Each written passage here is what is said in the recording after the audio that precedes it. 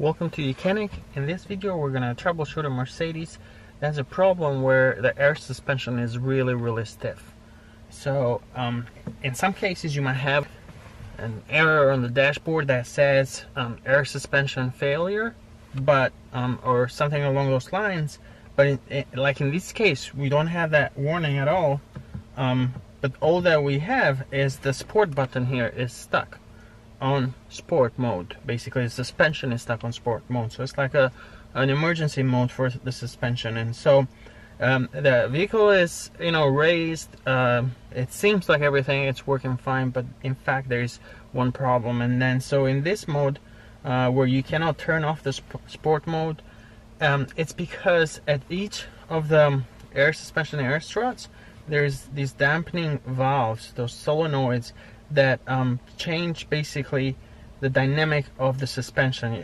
So if you're pressing this button to go between comfort, normal, and sport, you're basically changing those valves over there. So when one of those valves fails, it's not sending signal to the air suspension unit, then you're going to end up with a system that goes into sport mode and it's really stiff. It doesn't ride like a Mercedes anymore. So first of all, let's see how you troubleshoot, how you find out which of those damper level sensors is faulty, okay? And then we're gonna go and take a look at one on the vehicle. So you have to use a scanner that's able to read fault codes on a Mercedes, but also read fault codes from the air suspension compressor, right? So if you're using a really generic OBD2 scanner, you're not gonna be able to reach or read codes from that. But here we have this scanner, but some people use System Diagnostic Scanner, which is also used by the dealerships. This is has almost the same steps and procedures. So by watching this video you'll be able to do this in any other professional scanner. So you would go to System Selection. Of course, first you would select your make and model. It's best to just enter the VIN and then you have the right vehicle. But once you enter the main menu, connect to your car, you go to control unit. For example, on a Start Diagnostic, you'll click next. You'll click chassis. Here, we have that directly right here. But after chassis, you will go to suspension or air suspension, and next turn on the ignition. And then here we read fault codes. All right, so here you can see check component Y53Y1. So that refers to rear solenoid valve, or it's called damping valve unit as well. So it refers to that, and it's saying this is not sending a signal. Now in this case you can see the code is stored, so what you can do is you can erase it and see if it comes back, or if you replace that faulty component, then this code will also turn into stored. Where you have a problem is that if you got a code that shows as current, and all professional scanners will tell you if you got a current, meaning like a current issue or something that just happened in the past, and it's either addressed or just the car is not picking up that issue anymore. So you can see there, so we got left rear solenoid valve. So let's go take a look at that. Right here is the Airstrike Solenoid, or the damping valve. It's got a couple of solenoids in there, and the first thing you should do is inspect this wire, because this wire or the connector itself, it can get damaged, especially on the front where people replace sometimes the brakes or do work on the suspension, then reroute these wires the wrong way, and then that starts rubbing against the suspension components, and they can get damaged over time.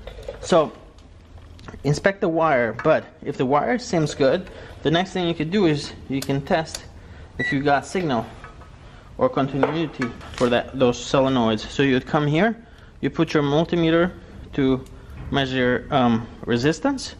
Here we're gonna just check continuity, but you also get to see the resistance values in here, and these are usually 10-12 ohms or so. That's where these solenoids range. But so you would come here, we would use our test leads to connect. We got 3 pins here. Okay, so one of them is going to be ground, and we got 2 for signals for each solenoid.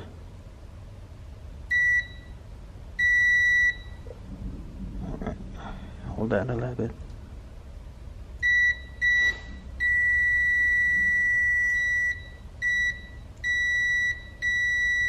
So it's actually 20 ohms, so that's good. 10 ohms. 10 ohms. Alright, so we had 10. So we got continuity, so that's a good thing. So that's why you want to have between all these pins, you would have either 20 ohms, depending if you're going between both solenoids, you're going to have 20 ohms, but if you're testing between each two, then you're going to have 10 and 10. So you should have continuity on this. So once you test that, if you have an issue here, then you're not going to get that beep or measure any resistance. That means that you would have to replace. Some of these you could open this piece here and here and just check for any corrosion or any problems. But most likely, if you got a faulty damper valve right there, you're gonna have to replace that whole air strut.